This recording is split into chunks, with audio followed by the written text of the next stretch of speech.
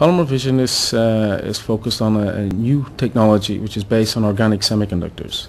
Organic semiconductors allow us to process materials at very low temperature and therefore on very thin substrates. And what we've done is we've adapted this technology to the display industry, which allows us to create ultra-thin, even rollable displays.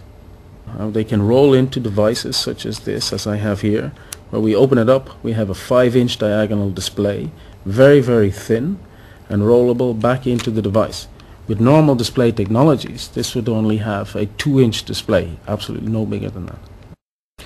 This is actually quite a paper-like display. It has very, very low power, so 10 to 30x lower than normal, and readable under normal sunlight conditions. These are major advantages over current display technologies. It is in fact ideal for text-based content, so that is the primary target area for the first generation.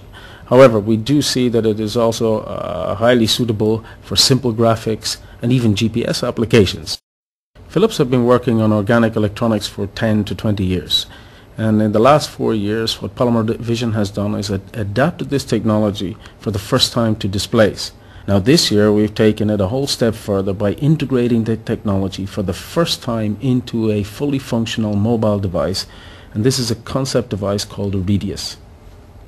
So already in the second half of this year, 2005, the first prototypes will be available for evaluation, and we expect to introduce the product to the market at the end of 2006. So given the major advantages of our technology in having a large display in a small device and low power and readability, this is all about mobility. It's all about allowing people to access data and information while on the move, while traveling, while on vacation, while indoors, outdoors. In other words, being able to access your information any place and video speeds, and increase the display size and still keep it compact in a small mobile device and at very low power.